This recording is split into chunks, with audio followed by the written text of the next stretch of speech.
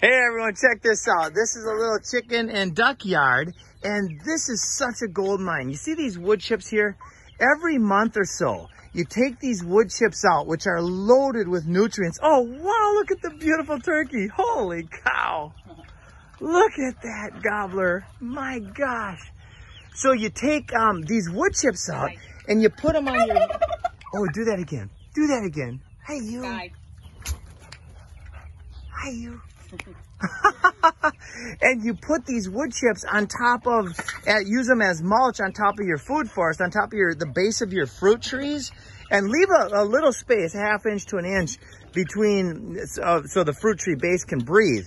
But you put this mulch all around, and then you let the rain drop in the nutrients into the soil, and this is gold. You put this on these fruit trees once a month, and you'll see a noticeable difference within 3 to 4 months.